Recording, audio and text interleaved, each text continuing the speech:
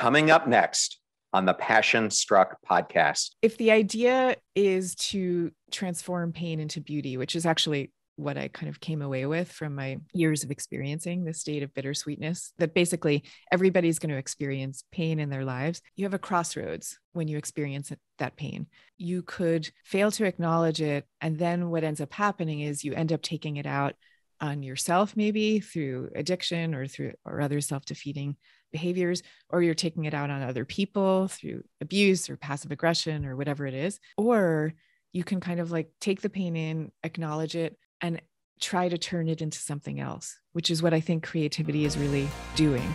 Welcome to Passion Struck. Hi, I'm your host, John R. Miles, and on the show, we decipher the secrets, tips, and guidance of the world's most inspiring people and turn their wisdom into practical advice for you and those around you. Our mission is to help you unlock the power of intentionality so that you can become the best version of yourself. If you're new to the show, I offer advice and answer listener questions on Fridays. We have long-form interviews the rest of the week with guests ranging from astronauts to authors, CEOs, creators, innovators, scientists, military leaders, visionaries, and athletes. Now, let's go out there and become Passion Struck. Hello, everyone, and welcome back to episode 121 of Passion Struck, one of the top health and wellness podcasts in the world. Thank you to all of you who come back weekly to listen and learn how to live better, be better, and impact the world. And if you're new to the show, we have inspiring interviews every Tuesday, and I do a solo episode every Friday we call Momentum Fridays. And if you missed my solo episode last week, episode 120, please check it out. It was on the topic of how do we create the success we desire. And speaking of guests, I wanted to tell you about some of the amazing ones like today's we have coming up on the podcast. These include New York Times best-selling author Gretchen Rubin, astronaut Nicole Stott, two of my favorite podcast hosts, Kathy Heller and Jordan Harbinger, along with Dr. Vago, who is one of the foremost experts in the world on mindfulness, and Dr. David Yaden, whom we will discuss in today's episode, who is one of the up-and-coming stars in the world of psychology, and especially his research on self-transcendence. And lastly, May 25th, we will be launching Admiral James Stavridis's new book, To Risk It All. Now, let me tell you a little bit about today's guest. I was absolutely blown away when Penguin Random House and our guest today, Susan Cain, came to me to use the Passion Struck podcast to launch Susan's new book, Bittersweet, which releases today. Susan Cain is absolutely one of my favorite authors, and her book, Quiet, completely changed the way that I viewed myself and my own strengths. She is the author of The Quiet Journal, Quiet Power, The Secret Strengths of Introverts, and the book I mentioned before, Quiet, The Power of Introverts in a World That Can't Stop Talking, which spent over 8 years on the New York Times bestsellers list and has been translated into over 40 languages. Susan's TED Talk has been viewed by over 40 million people and was named by Bill Gates as one of his favorite talks of all time. LinkedIn named her the top 6 influencer in the entire world, just behind Richard Branson and Melinda Gates. Susan partners with Malcolm Gladwell, Adam Grant, and Dan Pink to curate the Next Big Idea book club. They donate all the proceeds that come from that to children's literacy programs. Her new masterpiece, Bittersweet, How Sorrow and Longing Make Us Whole, is available now, and I will put a link to it in the show notes and also let you know that you can purchase it at susancain.net. Today we discuss what it means to be bittersweet and how this idea originated, the powers of being bittersweet, and why our culture today is so blind to its value. We'll go into depth on Susan's unique writing process and why it takes her years to actually write a book. We go deep into why the book touches on art, religion, as well as myth, and the exploration of being effortlessly perfect. We discuss why creativity is a product of both sorrow and longing, and we have a great intimate moment where she discusses her relationship with her mother. We go into the influence of Dr. David Yaden and Dr. Scott Barry Kaufman, as well as Dr. Dacher Keltner to her book. We also discuss how we can transcend our culture of enforced positivity in the workplace and beyond. So much amazing content in today's episode. Thank you for choosing the Passion Struck podcast and choosing me to be your host and guide on creating an intentional life. Now, let the journey begin.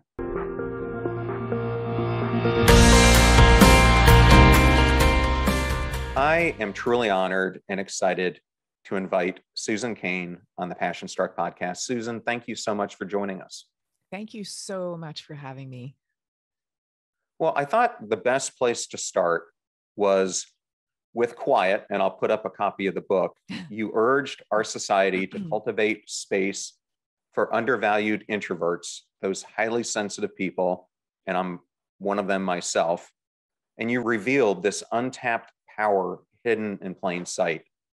Now you employ that same mix of research, storytelling, and memoir to explore the riches that a different outlook has to offer. Can you explain what it means to be bittersweet? Sure. So bittersweetness is about the recognition that life, by definition, is a mix of joy and sorrow, and light and dark, and bitter and sweet. And also it's a kind of a deep awareness of the impermanence of things, but it's also a kind of curiously piercing joy at the beauty of everything. And I came to this idea and this construct because my whole life, I have had a very deep and intense reaction to minor key, supposedly sad music. I had this moment back when I was a law student where I was in my dorm and some friends were coming to pick me up in the dorm on the way to class. And I was blasting some of my bittersweet music. It was probably Leonard Cohen because I love him. And my friends came to the dorm and they were like, why are you listening to this funeral music? And at the time I just laughed. It was a kind of funny remark and went off to class. But I actually thought about that moment and that joke about funeral music. I thought about that for the next 25 years, like trying to figure out what the heck was going on, because this music that is supposedly so sad elicits in me, and I found out later in many, many other people, not really sadness at all, but rather a sense of uplift, a kind of sense of communion, a sense of gratitude to the musician for being able to transform some pain into beauty. And I know this is a state that you're interested in, a sense of transcendence. I wanted to understand, like this book and this idea of bittersweetness really began with a quest to understand what the heck was going on. Like, how could it be that these states of happiness and sadness could coexist, and that when they do, somehow there's transcendence and communion on the other side of it. I went off on this quest for years, exploring art and literature and wisdom traditions from all over the world, talking to psychologists and movie directors and neuroscientists, and really came to some unexpected places. Well, that was one thing that I really admire in all your books that you've written, is the amount of research that you put into it. Mm-hmm. So can you explain for the audience, because you're not an author who pumps out 2 books a year. It takes you a long time to write these. And I find as I read them, they're very well researched and laid out. Can you describe your writing style, the techniques that you employ to create the books that you have? Yeah, absolutely. I have all kinds of ideas of things that I might write about, but I only really settle on the ones that are completely absorbing to me. And also ones that I feel haven't really been adequately addressed anyplace else. And then what I do is I walk around the world for years, looking at the world, like every interaction that I have, everything I read, looking at it all through the lens of whatever question it is that I'm trying to answer. And I take notes on everything. And so by the time I'm done, I have hundreds and hundreds and hundreds of pages of notes that I organize into topics, which more or less become the chapters, although that's a whole thing in and of itself. So the hardest part about the walking around the world part, collecting all these ideas, is total joy. The hardest part is now you've got this big, great mess of 800 pages, and what the heck do you do with it? So trying to put all of that into some kind of coherent narrative, that's what takes me so long. Because I really do feel like a book can't just be my diary entry of me trying to answer this question. It has to be laid out in a way that makes sense to a reader and that's going to be interesting and draw them in. And so that's really where so much of the work gets done. So I have tons of friends who are writers who do put out a new book every 2 years, and some of them are amazing. And I have no idea how they do it, because to me, there's no way this process could take place any more quickly. So what you were just talking about reminds me of the lyrics to a favorite song of mine. I'm not sure if you've ever heard "The Whole of the Moon" by the Waterboys, but in it, he talks about how he wandered around the world in search for himself, and the other person just sat in their room, and he saw the crescent, but the other person saw the whole of the moon. So kind of an interesting diversion. You might want to check that song out. Oh, that's really interesting. I have not heard that one. Well, and speaking of songs, I happened to get a chance to look at the song list that you have that readers could download themselves. And I have to say, it's a great one. But Thank one you. of the And it's so, my publishers told me that at first I should limit it to 40 songs. It was so difficult to pick only 40, but I'm going to keep adding to it over the years. Well, one of the songs on there that really caught my eye is when I went off to the Naval Academy. My parents love Cat Stevens, and my dad kind of dedicated father and son to that. And I saw it was on your playlist. Why does that song have meaning for you? Gosh, do you know, the very act of you naming that song gives me goosebumps, and especially when you talk about your father. You said he dedicated it to you as you went to the Naval Academy, or like what was the story? Well, he is himself a veteran. He was a Marine who fought in Korea and beginning stages of Vietnam, and he's still very much alive, thank God. But when I went off, he kind of just sent me that a CD one time with that with a letter on it saying, "Will you please just listen to this song?" Oh my gosh! Wow.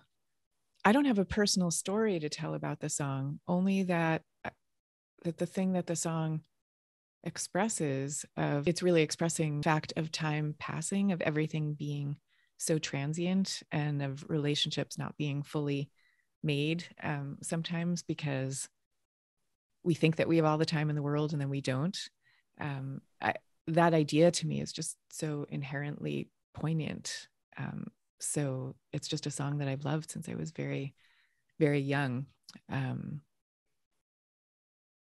you think your father was giving you that song as a way of saying that he didn't feel he had been as present as he would have wanted to be, or was it something else?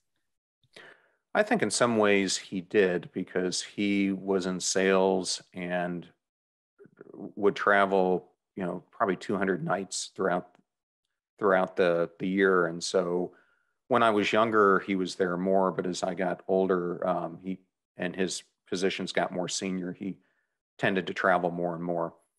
But I also think for him, he's not one who really likes to talk about his experience in the military. He had a really difficult time, especially when he was in Cambodia and Laos. So I think it was also an underpinning for my military service was going to be like. Wow. But just the idea that he would have done that for you, I find just incredibly loving and poignant. The idea that he handed you that song at that particular moment, which was a moment of your leave taking.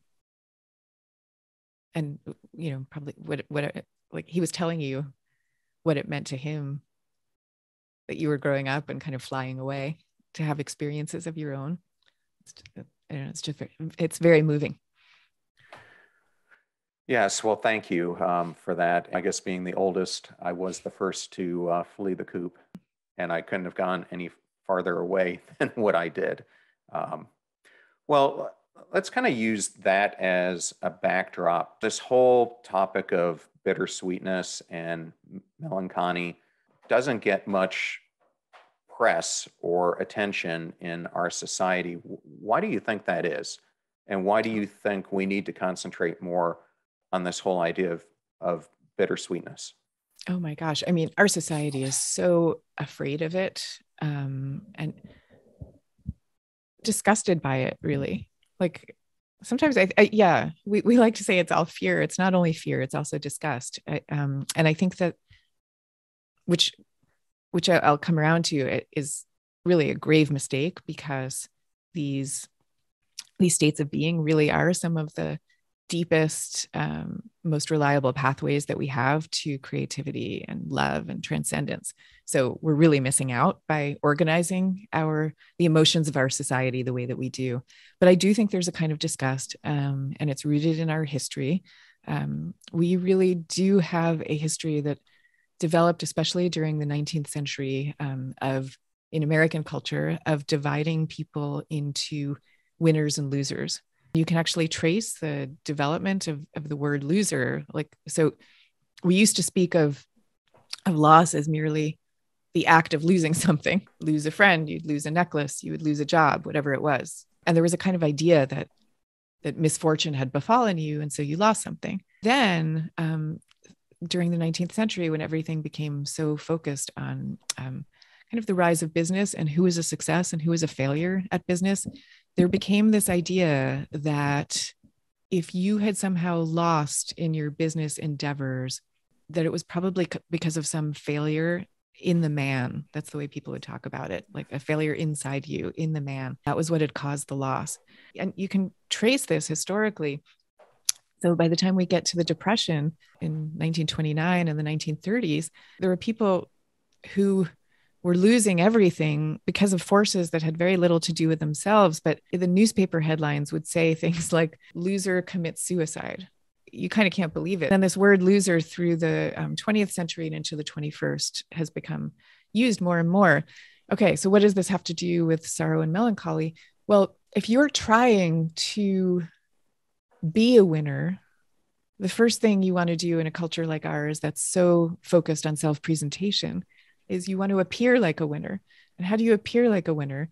You have the emotional attributes of, or what you think are the emotional attributes of a winner. So you're smiling, you're just like striding confidently through the world, nothing's bothering you. And this was explicitly taught. So in the early 20th century, Boy Scouts were taught that they should have a cheerful face no matter what was going on. They should be whistling through it because it would make themselves feel better and everyone around them. And of course, there's some truth to all of this. I want to hasten to add, I'm not in any way, I'm certainly not an advocate for depression, which you could describe as an emotional black hole, which I wish would never befall anyone. So I'm not advocating for that. I love states of joy and happiness and uplift. So my point is not against those states, but the point is that we're not getting anywhere by denying what it means to be human, which is to have a balance of joy and sorrow always, and that we're not really turning out winners the way we think that we are, by telling everybody that they have to present always a happy, smiling countenance. And I could give you an example of how that's playing out in college campuses, if you like. I went to Princeton, which is relevant for this story because Princeton, especially back then, I think it probably is still, had a culture where people were very shiny. I don't mean everybody, but the dominant campus culture was very shiny and adept, let's say. And everybody presented as if wherever they were supposed to be in life, they had already arrived. Everything was good. And I started to wonder, is this really what is happening?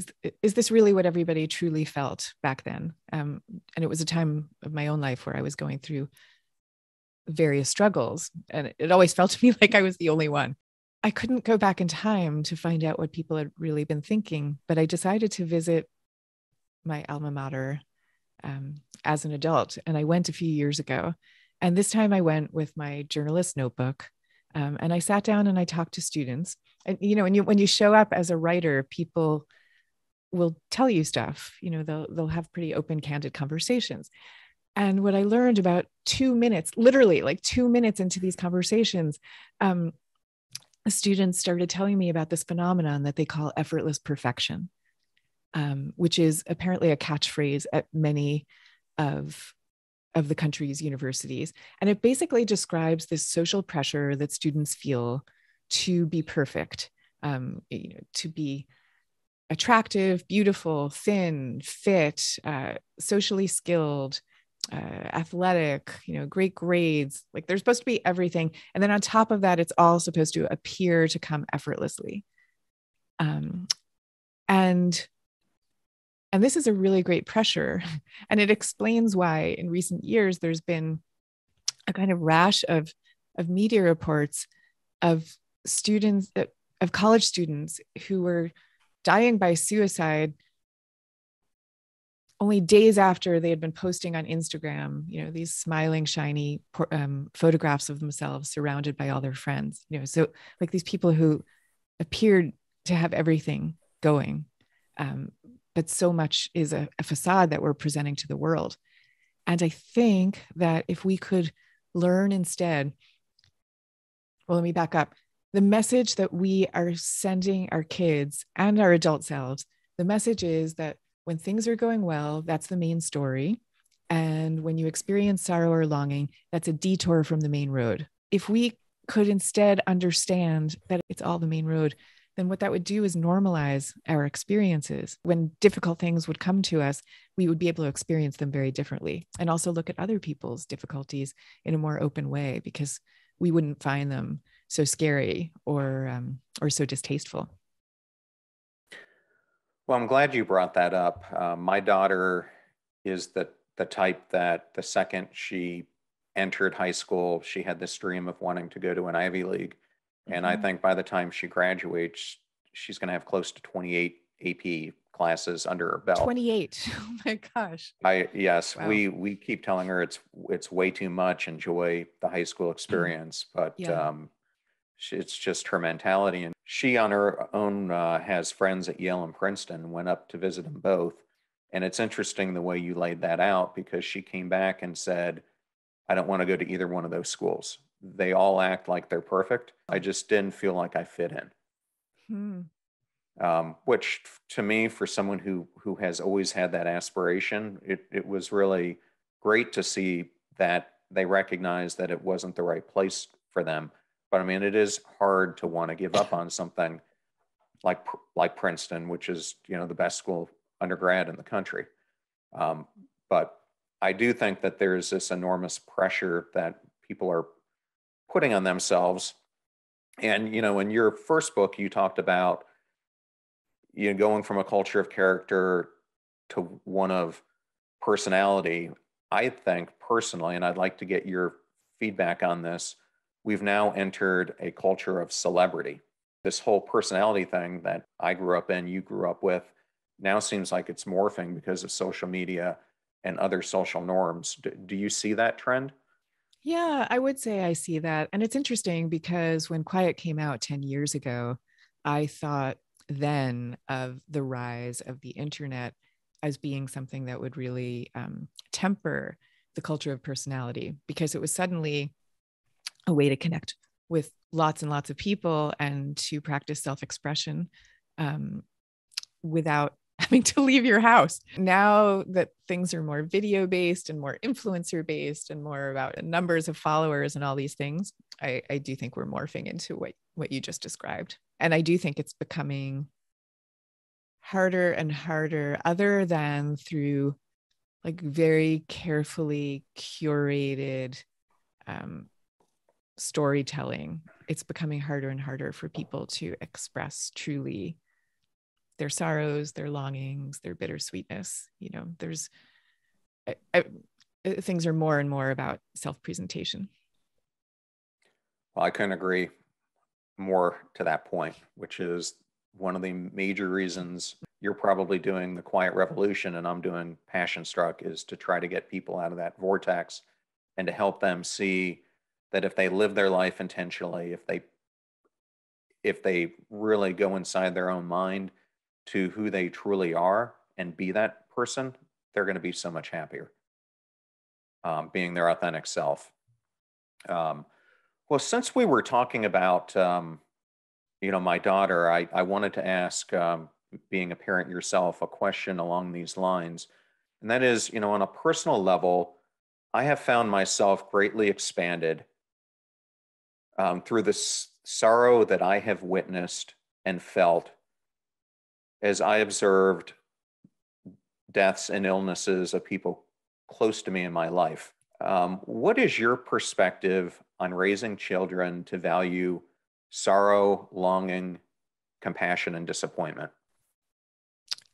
My perspective is about normalizing it for them and teaching them from an early age, not in a heavy way, but just in a matter of fact way, that this is part of life. And I feel like one of the things that we need to do as parents is, while they're still under our loving roofs, that's actually the best time to be exposing them gently to the things that the world has in store, so that they can understand when those things happen, that this is part of it, that this is part of the deal, that joy is also part of the deal, and to help them work through it.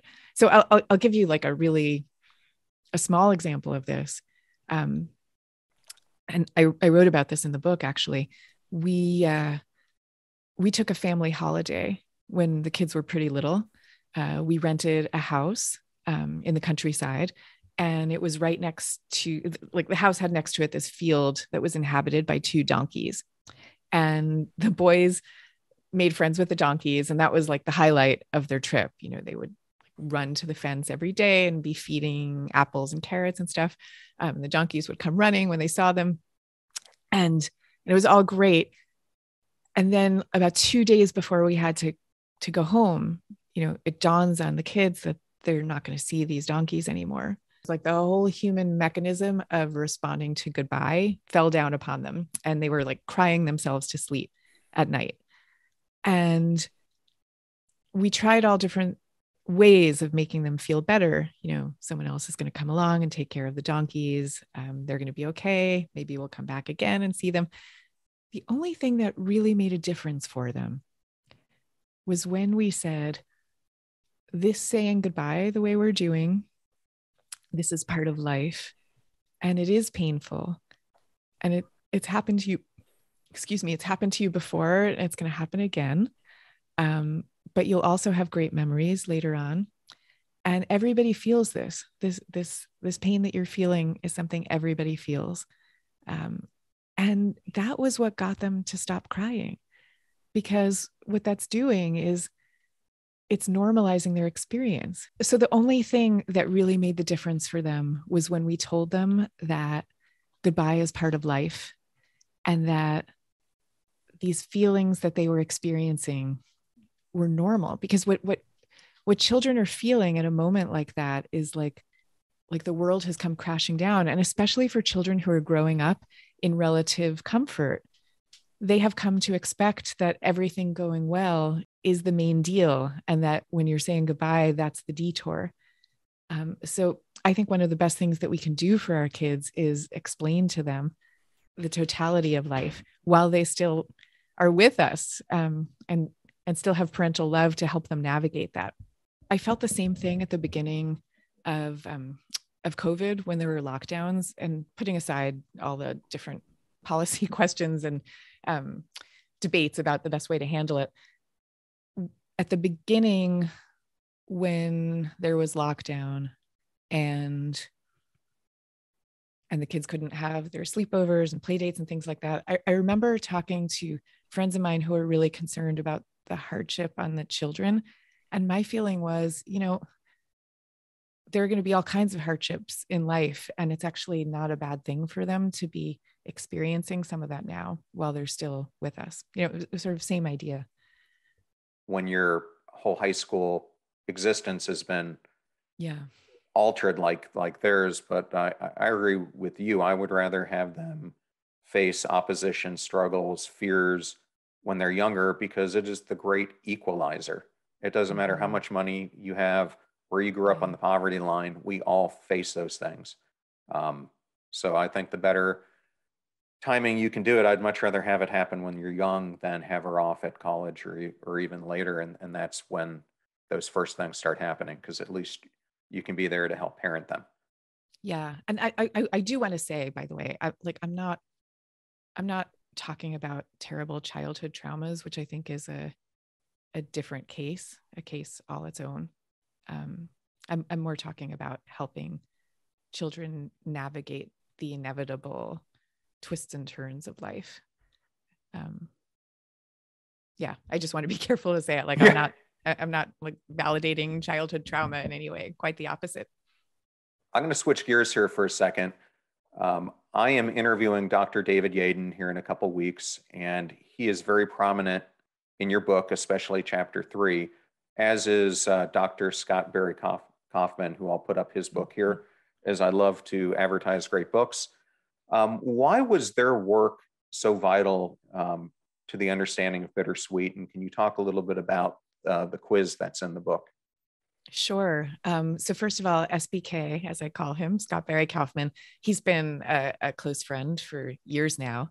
And then I got to know David Yaden through SBK. And I would say all three of us are kind of like intellectual compatriots in some way. We're attracted to to very similar questions, to what it really means to be alive and how to live in the best way possible. And we're all interested in the subject of transcendence. And to me, I don't think I would have been drawn to the question of bittersweetness if it didn't have such a direct connection to transcendence, which is something I had perceived all those years ago when I heard that music, but didn't quite understand. I've been talking with the two of them through this whole 5 or 7 year journey that I've been on of writing this book. And one thing is they helped me put together a bittersweet quiz, which is in development. We're in the preliminary stages of it now, but I have it in the book.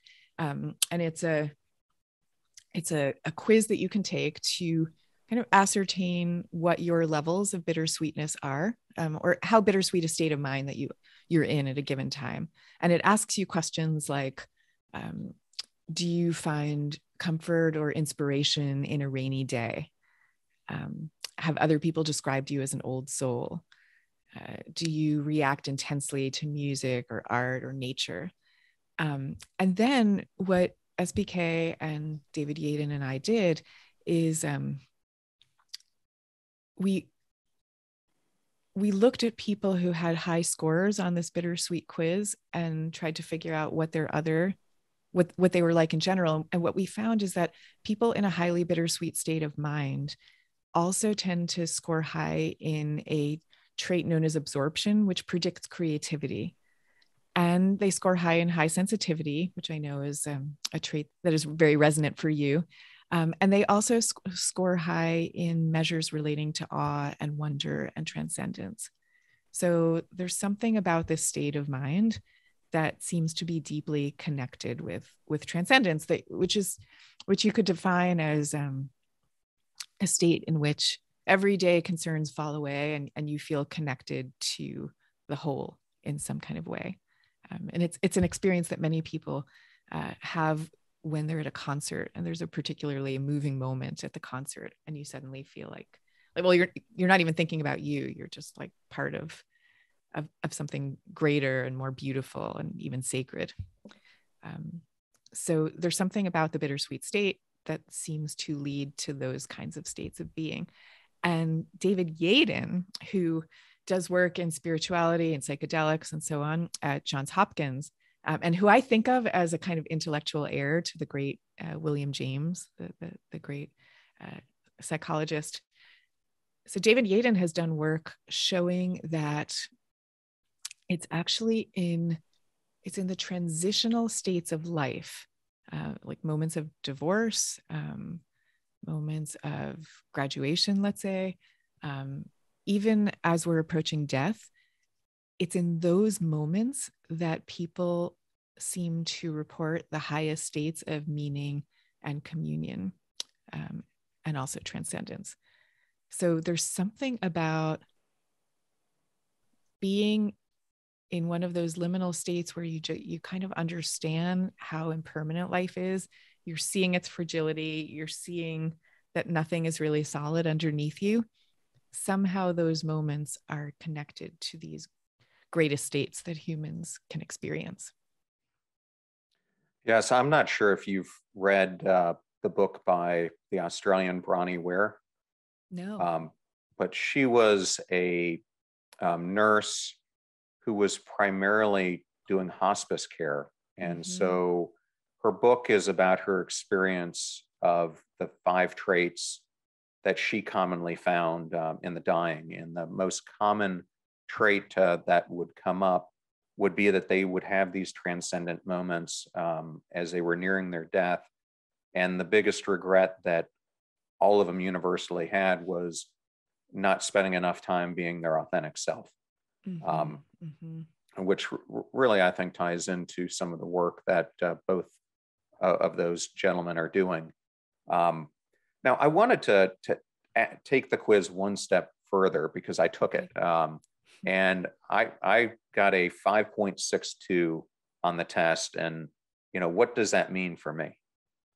So you had a very high score on the quiz, and what it means, and you can tell me if this rings true for you, but it means that you are a person who, or the state of mind in which you were when you took the quiz, let's say, you were very attuned to the kind of dyads of life of joy and sorrow moving together. You're probably very attuned to impermanence, to the fragility of life. We know that you're highly sensitive because you told me that, but the quiz would have predicted that even if you had never mentioned it. You probably easily find yourself in a state of mind where it's easy for you to be creative. And I'm guessing that states of meaning and transcendence are kind of like where you live mentally. And so it's not surprising to me that you also, have created a whole movement around passion struck, which, as I understand it, is kind of seeking the passion and the meaning and the transcendence in everyday life. And none of this is surprising. Like for somebody who scored so high in that bittersweet quiz, that's actually exactly what I would predict. And now here you are. Well, I would say all of that is accurate. I think the backdrop was I had just read The Power of Myth right before I started your book. As I was going through that just amazing novel by Joseph Campbell, I really opened my eyes up to a different way of seeing all kinds of perspectives, from religion to Maslow's work to other things. And I think it's gotten me thinking in a much broader term about, our existence and how fragile it is. And really my purpose in life is to try to do my part in ending suffering and helping people experience joy. So I've been just doing a lot of experimenting, and you do a good job of it in your book, of just storytelling. Because I think the more we can storytell and try to give examples of myths through the lives of other people, I call them normalizing the everyday heroes that are all among us, that I wish people would gravitate to instead of these celebrities, these amazing people who are impacting lives that you don't hear about, but in the most meaningful ways. And so that is what I am really about, is how can I do my part in normalizing people like that, people like you who are doing amazing work. I'm glad you said that, because I also think it's important to say that if the idea is to transform pain into beauty, which is actually what I kind of came away with from my years of experiencing the state of bittersweetness, that basically everybody's going to experience pain in their lives. You have a crossroads when you experience that pain. You could fail to acknowledge it, and then what ends up happening is you end up taking it out on yourself, maybe through addiction or other self-defeating behaviors, or you're taking it out on other people through abuse or passive aggression or whatever it is. Or you can kind of like take the pain in, acknowledge it, and try to turn it into something else, which is what I think creativity is really doing. What I say to people is take whatever pain you can't get rid of and turn it into something creative, or turn it into a way to heal other people. But at the same time, I want to be clear that you don't have to do it on any kind of grand scale. Because like some of the stories that I tell in the book of people who have done this, and we can tell some of them now if you'd like, they're people who have tended to do it on a grand scale because those stories can really move us. It's enough to paint a painting that no one's going to see. And it's enough to reach out to your best friend when they need you, and be there for them. So it's these little moments of transformation that really make the difference. And part of our culture of celebrity is that we don't know that. We think it all has to happen on a grand scale. Well, one of my favorite stories in the book was your dear friend, the violinist, Min Kym. Mm-hmm. I was hoping that you could talk about her story and how has her life changed by turning pain into creativity. Because chapter 3, I mean, I loved every chapter of your book, but something about chapter 3 just really captivated me. So I was hoping you could talk about her. Yeah, sure. Okay, so Min, my very dear friend Min Kym, Min is a world-class violinist. She was a real child prodigy from the time she was very little. Was destined to be one of the world's great musicians, and was on that path. And along the way, she was able to acquire a Stradivarius violin, which, if you're not familiar with that, for anyone who's listening, these are great violins that were created centuries ago. They're worth millions, and they're also like irreplaceable. No one has ever been able to create violins that produce a sound as pure and beautiful as these. So they're highly coveted. And Min was able to acquire one. And this Stradivar, or she called it her Strad, this Strad that she had became her everything. She felt that it was the instrument that it could express her heart and soul. And it became her lover, her child, her twin, herself. That all may sound kind of fanciful until you hear that she lived in a tiny little apartment because she used all the money that she had to pay for the upkeep of this violin and its perfection, which apparently that's a thing. Like violins require a lot of care and upkeep to get them to be at their best. And she just devoted everything to this violin. It was her life. And then one day, this violin, which she guarded 24/7, it was never out of her sight. She let go of it for one split second when she was grabbing a bite to eat at a subway station in London. And the violin was stolen. And long story short, she could never get the violin back. And she wrote a book about it. And the book is called Gone, because from the moment that violin was gone, her whole life shattered. And she went into a deep depression, as you might if you had lost everything that had given your life meaning, which is what this violin was for her. She actually stopped playing for a while, if I have the story correct. Oh, yeah. Yeah. And this happened right on the eve of a big debut that she was supposed to make, and a debut that never came to pass because she couldn't play anymore. So she stopped playing. She went into this depression for years. And then as she started to emerge out of it, she decided that she wanted to write her story. And so she wrote a book called Gone, because the violin was gone. And this is how I came to meet Min. It just so happened fortuitously that we had the same editor. And the editor told me about her book and sent it to me one day. And it just showed up, months before it published. It showed up in my email box as a Microsoft Word document. And I stayed up all night reading this manuscript. It's the most beautiful thing. It's lyrical, like the way music is. And Min and I got to know each other.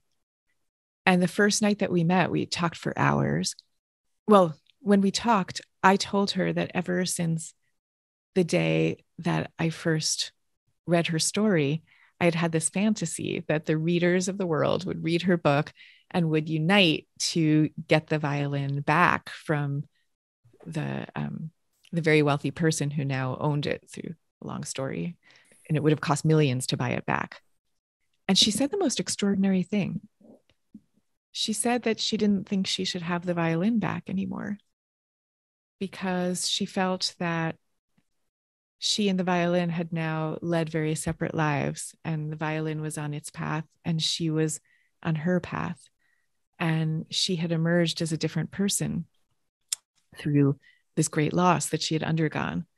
And she said, like, if she had to do it again, of course, she would never have wanted it to happen. But she also said that all the cliches that people talk about loss and rebirth, that they're all true. And that she had kind of reborn into a different person who is now engaged in different acts of creativity. Like she wrote the book, and now she's doing all these different musical collaborations.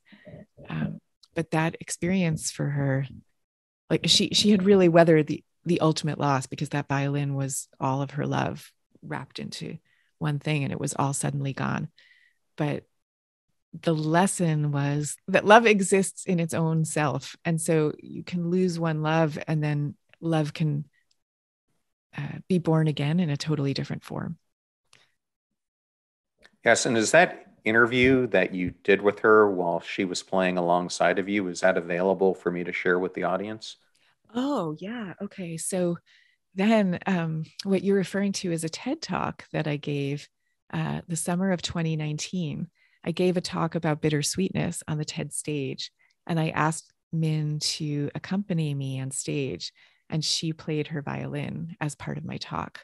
And that TED talk is actually being released on March 22nd. So by the time this airs, the TED talk will be live. And so you'll be able to hear the talk, and you'll be able to hear Min play. Well, let's hope this one gets 40 million views as well. Thank you. Well, I'm going to switch from Min to another story that you tell throughout the book, and that is the one with your relationship with your mom. And you touch on this in multiple points, starting in chapter 4, and then you talk about it in depth in chapter 9. But can you discuss your relationship with your mom? And, there was a saying that you had in there that you were your mom's killer. Why did you say that? Because when I read that, I just had goosebumps all over my body. I had the world's most loving and devoted mother throughout my childhood. We were incredibly, incredibly close. And she was incredibly loving and devoted. And she also, because of certain life experiences that she had, she was also quite vulnerable. And so when I hit adolescence and started to separate in the way that adolescents do, like I was actually a pretty, I was sort of on the straight-laced side by normal American standards, but still separating as adolescents do, starting to disagree with her about certain life ideas. And she took that really, really hard. And life became very difficult for both of us for all those years of my adolescence and into my college years too. Life just became very difficult because she took it so hard that she it felt to me anyway, as an adolescent, it felt that she was turning on me, and like that all love had been withdrawn. And also that she herself had plunged into a great sadness that I had caused. That's how it felt. Because she was now so sad because I had changed into a different person. And I wanted more than anything in the world to take away her pain, but I was also the one causing it. So it was like this terrible conundrum. And I did then, as I've kind of done all my life, I wrote it all down, everything that was happening. I kept all these diaries and wrote about all my conflicted feelings towards my mother, my love that was also turning into a kind of hate that I didn't understand. All of it I wrote down, about all the different forbidden things that I was doing in my adolescence that she wouldn't have approved of. And went to college, and our very difficult relationship continued while I was at college. And then at the end of freshman year, for some reason that I can't remember, I had to stay on campus for an extra few days, but to send my belongings home while I stayed. And my parents came and took my suitcases away while I was going to stay on campus. And just as they were about to say goodbye, I still don't know why I did this. Well, I kind of do. Just as we were about to say goodbye, as an afterthought, I handed my mother the diaries. And on a conscious level, it never occurred to me that she would read them. Like, I just thought, well, people don't read other people's diaries. And of course. yeah. And I handed her the diaries. And, and I got home a few days later and she was utterly distraught. She had clearly read them, and was clearly, shattered by them. And even then, I still didn't, even when I saw how upset she was, I still wasn't sure she had read them. Like, that's how unconscious the whole thing had been. I remember saying to a friend of mine, do you think she could have read my diaries? Like, no, that could have never have happened. But of course she had. And after that, our relationship was never the same. We still said, I love you, and still got together on holidays and all of this. But I was left with a feeling of that relationship that we had as a child, when I was a kid, that was a kind of Garden of Eden in our relationship, and that we were now cast out of that garden. And I felt that I had done it. And for all those decades after that, even though my life was great in so many ways, and as I say, my mother and I still had a mother-daughter relationship, still it was that during all those years, I could not talk about my mother without crying.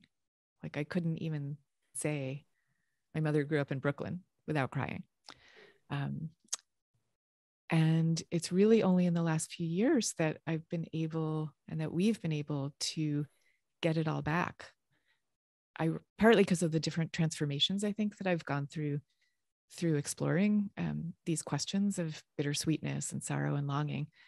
It's also happened that during the last few years, my mother has Alzheimer's, and I didn't know this about Alzheimer's, but what happens is you're actually still left, or at least in some cases you are, with certain conversational lanes that you can still travel down, even while the rest of your memory has been eroded.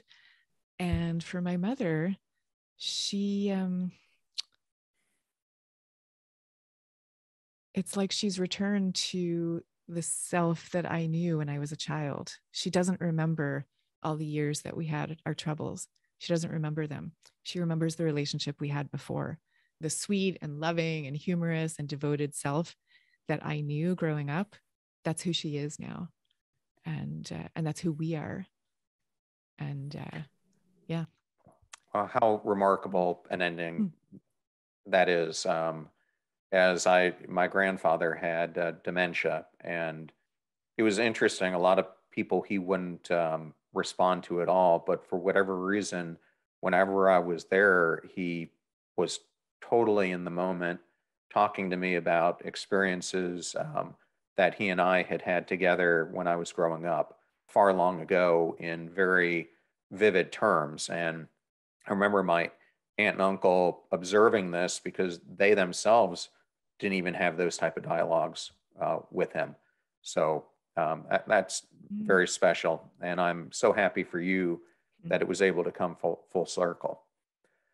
Because she raised you. I grew up in a very, very Catholic household with a grandmother on my paternal side who went every single day. And you were raised, if I have it correctly, in the Orthodox sense of the Jewish religion. And I have a Jewish girlfriend, so I know exactly what that means, and led a company that was previously led by 3 Hasidic Jews. So everything so come Friday, they would all disappear at about 1:00 in the afternoon, etc. So, and couldn't touch anything. So I understand that. And probably just as I was breaking free of Catholicism and had the resentment of my family members, I'm sure as you were exploring new things, that was probably a difficult thing for someone who was so ingrained in that religion. Yeah. And I guess I didn't spell that out when I was telling the story, but yes, that was a huge, huge, huge aspect of it. Yeah. I wanted to talk about a mutual friend of ours. I recently interviewed Gretchen Rubin, who you mentioned in the book. What is the happiness of the melancholy that you two talk about in your interview? She was doing her blog and she asked me some kind of question. This was years and years ago. She asked me a question of what happiness is for me. And I found myself saying that that there's an aspect of happiness that I wanted to explore. And I called it the happiness of melancholy. And that was actually probably the first time that I wrote down the ideas that became this book now of Bittersweet.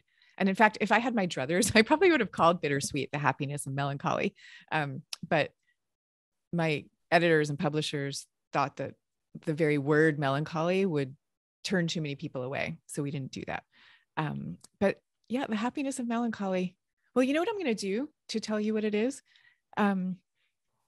I talked about it on Gretchen's blog post, and then there was somebody who commented, who read about it, and then commented on her own blog in response.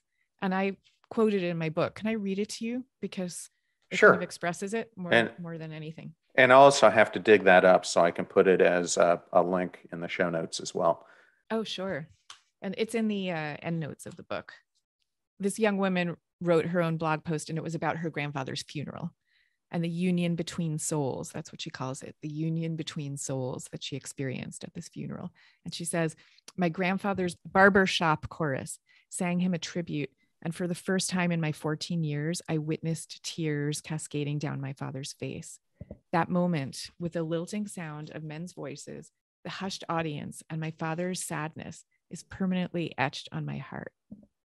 And when our family first had to euthanize a pet, the love in that room, shared by my father, brother, and me, took my breath away.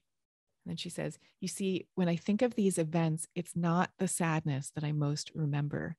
It's the union between souls. When we experience sadness, we share in a common suffering.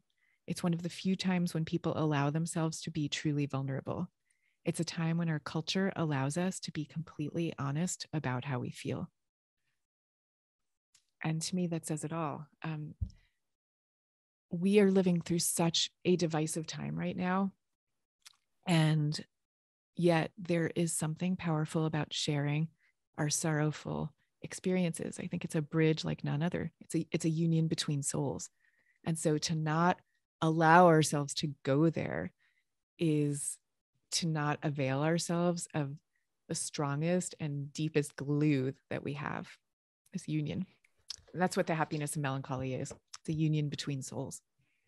Well, I think that's a great lead-in then to, in chapter 9, you talk about how do we inherit the pain of our parents and ancestors? And you ask the question, can we transform it later? I was hoping, you could build upon that a little bit for the audience. I looked at all the research that's been done into an area called epigenetics, which is basically the idea that children and descendants in general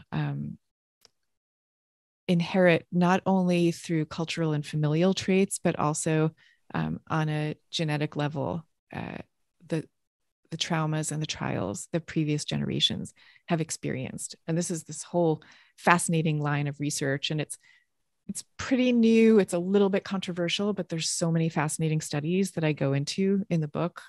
You can see this happen in animals also. Like you can take researchers have taken mice and exposed them to various traumatic experiences and then had them mate with other mice, remove the traumatized mice from the cages. So they're clearly not influencing anything. And they find that for many generations, the offspring of the traumatized mice show the same behaviors as their traumatized forefather. Like it's kind of incredible stuff. That is incredible. Yeah. And they've shown the same thing with children of Holocaust survivors, where the children have certain blood markers and other attributes of trauma, even though they themselves didn't go through the Holocaust. The children and the children's children had these same attributes. So in generations later. So there have been various studies like this. The epigenetic side of this discussion is in some ways the most scientifically dazzling proof that we have of the way that trauma perpetuates across the generations. But we don't even need the science of it, because you can just see it with your own eyes. Like, all you have to do is look at our family structures to see it. Rachel Yehuda, though, is one of the scientists who's been a leader on the epigenetic analysis of this. And she's been really careful to say that she wants this information for people who come from legacies of trauma, as I have done, because on both sides of my family, we lost most of our family in the Holocaust. So it's certainly something that has reverberated through the generations in my life. She's very careful to give us this information in ways that can be empowering to us instead of disabling. And, first of all, the mere knowledge of it is power. Like, if you know that you come from this kind of a familial legacy that has whatever trauma may have been passed down to you, the simple knowledge of it, and the knowledge that your shock absorbers may be a little thinner than someone else's might be, can help you understand why you might be having the reactions that you are, and give yourself the space that you need. And there's also a way that there's this amazing song. It's called After All by Dara Williams. It's a real masterpiece of a song. This whole song tells the story about how when she was a young adult, she went through a terrible depression, and she knew that if she was going to free herself, she had to travel down what she calls a whispering well of her family's story. And she goes and she explores her mother's story and her father's story. And it's only once she does that and really engages with those stories that the light comes flowing back into her life. So there really is a way of like facing our past.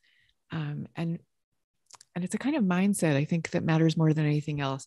It's a mindset in which you're looking at your past, you're understanding those past traumas, you're sending your love back to those ancestors of yours. At the same time, you're saying to yourself that their pain is not yours. They may be part of you, but they're also different from you. And you kind of have to hold those two truths in your heart at the same time. And that's the most freeing framework that I have found for this kind of inherited pain. Well, I think that was just a tremendous and reflective answer. So thank you for doing that with the vulnerability that you did it with. And I'm set to interview Dacher Keltner later in the year for the launch of his upcoming book. And in chapter 1, you spend a lot of time discussing his work that he's doing at Berkeley. What is the compassionate instinct, and what is its link to your book? So first of all, you're going to love Dacher. He's such a great guy. And his work is amazing. And the link between his work and my book is what we were talking about before, about sorrow and bittersweetness having the power to be a kind of union between souls. Dacher has kind of proven that idea in scientific terms. He looks at what he calls the compassionate instinct. And what compassion really means, the word compassion, it means with suffering, with sorrow. So what he has found is that human beings are designed, we are physically designed to respond to other people's sorrow. We're primed to have that union between souls. And I'll just give you one example of one of his amazing studies, but I'm sure he'll tell you all about them. But we all have in our bodies what's called the vagus nerve. It's like a bundle of nerves, and it's the biggest one. It's evolutionarily ancient, so all mammals have it too. And it's so ancient, this is the bundle of nerves that regulates our most basic functioning. So like our digestion and our breathing are regulated by the vagus nerve. Well, it turns out that if you witness another being in distress, your vagus nerve responds to that. So your vagus nerve makes you care and makes you feel distress, the same distress vicariously that other person is feeling. And it's amazing when you think about that, this physical part of us that is so basic that it controls our very ability to breathe also has us feel compassion.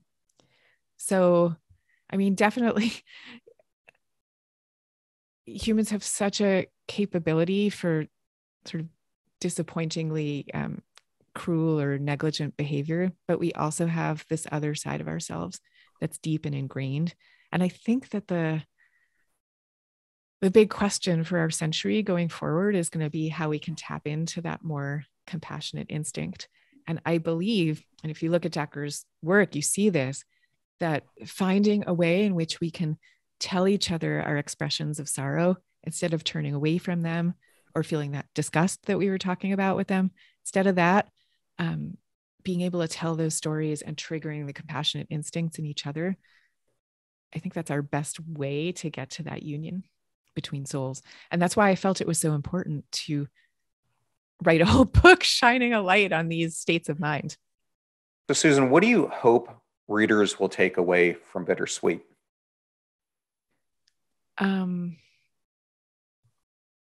I mean, there's so much that I want readers to take away, but I guess I'm going to come back to the idea of whatever pain you feel you can't get rid of, to try to transform it into beauty in one way or another, whether it's healing yourself or someone else, whether it's some sort of creative act. And remember, it doesn't have to hang on the walls of a museum. It just has to exist. That's all it has to do. But yeah, to transform pain into beauty. Okay. Well, Susan, thank you so much for taking the time to be on our show. And I can't wait for the listeners themselves to get a chance to read your new book, because it is a masterpiece. Well, thank you so much. It's been such an honor to be on the show and just so amazing to connect with you personally. I really, really enjoyed it. What an incredible interview that was, that we all got to witness. And I just wanted to personally thank Susan and Penguin Random House for allowing us to launch her book on our podcast. I honestly had about 15 other questions that I would have loved to answer her, so maybe I can get her to come back sometime in the future. If you truly loved today's episode, I would appreciate you telling some friends and family members about it, writing a review, and letting Susan and I both know what you thought of today's interview. All those 5-star ratings go an enormous way to increasing the popularity of this show. And if you're new to the show, or you would just like to introduce it to a friend or family member, we now have episode starter packs, both on Spotify and on our website. And these are collections of your favorite episodes that we categorize by topic into different playlists to give you a great introduction to everything that we do here on the show. Just go to passionstruck.com/starter packs to get started. And if you would like to watch today's interview, you can view it at our YouTube channel at John R. Miles, where we have over 260 different videos. And if there's a guest like Susan that you would like to see me interview, or a topic or question that you have that you would like to see me discuss in one of my solo episodes, you can reach out to me in email at momentumfriday@passionstruck.com, on Instagram at John R. Miles, or on LinkedIn at John Miles. And thank you, as always, for supporting us and helping us surpass well over 500,000 downloads of this podcast. Now go out there today and live life passion struck. Thank you so much for joining us. The purpose of our show is to make passion go viral.